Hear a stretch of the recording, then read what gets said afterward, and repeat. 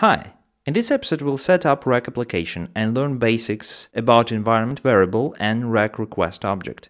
If you want to learn more about Rack, visit my course Ruby MVC Framework from Scratch, where I dive into some details about Rack.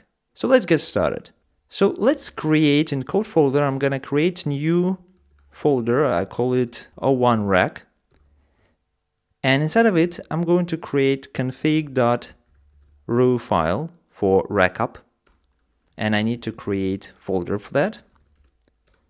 So here we are going to run application, and for Rack to run we need to provide method proc or lambda or class which responds to call method. So let's start from simple lambda, and it takes environment variable in which we'll see all the information about request.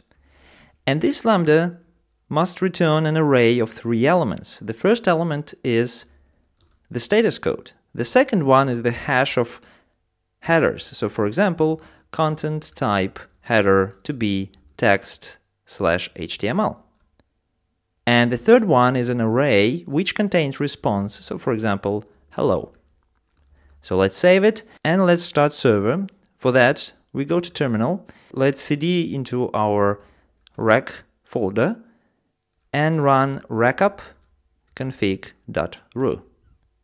And that will use WebRig by default, and we can go now to the localhost port 9292. And here it is. We have our hello.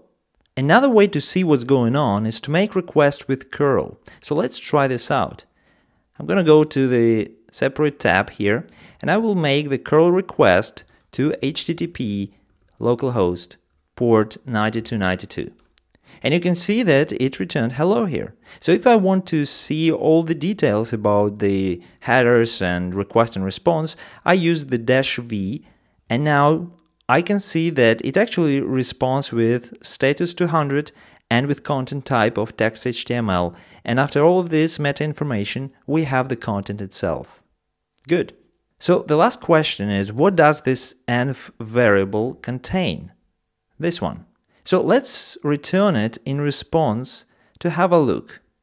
So instead of this hello here, I'm going to return environment to string and save it. And after changing config.ru file, we must restart Rack to see changes. So we go back here in the first tab, I'm gonna restart server, and here let's try it again. And now you can see we have all information we possibly need about request right here in this variable. So if we add some parameters or change the type of the request from get to post, for example, so now we have the request method here as get, and we add some parameters, we'll see these changes. So let's have a look. Instead of this, we will do the post request, and we do it with curl with the -x post, and then we provide with -d data, and let's say name ram.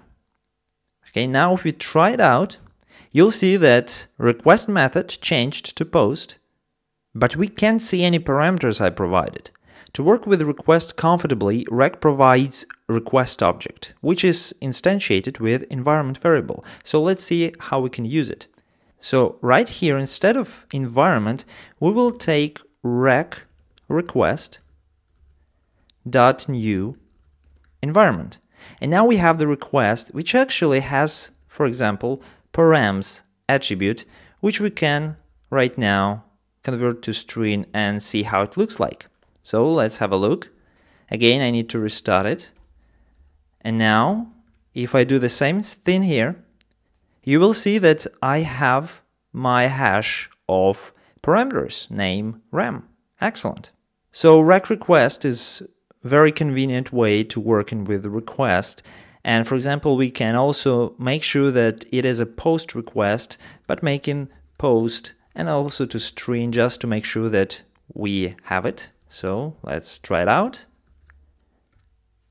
And you can see, true, it's post request. Excellent. So these are basics of Rack and Rack request. Now we have the ability to communicate with server and manage its request and response. So it's time to implement the basic HTTP authentication. So thank you very much for your time and see you in the next episode.